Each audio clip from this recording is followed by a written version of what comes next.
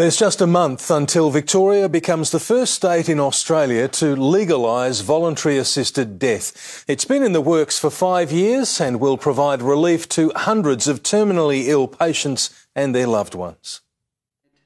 Her mother's final moments will be something Jane Morris never forgets. She died from terminal sedation, where someone's rendered unconscious and you then slowly watch them dehydrate and starve to death.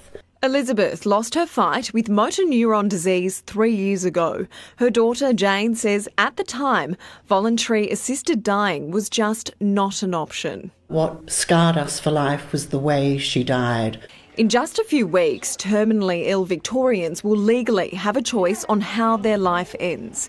But to meet the state's criteria for voluntary assisted death, a patient needs to be assessed by 2 medical practitioners, expected to die within a year, have an incurable disease and have a medical condition that causes suffering that cannot be relieved. The law comes into effect on June 19th and is expected to help hundreds of Victorians.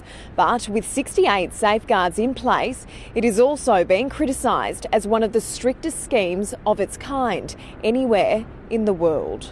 This was quite landmark legislation, and we knew that we had to be very careful. But for advocates like Jane, it's peace of mind for those who are suffering the most. Not only has there been so much suffering for these patients, it's the families as well. Georgia Commons Solly, 7 News.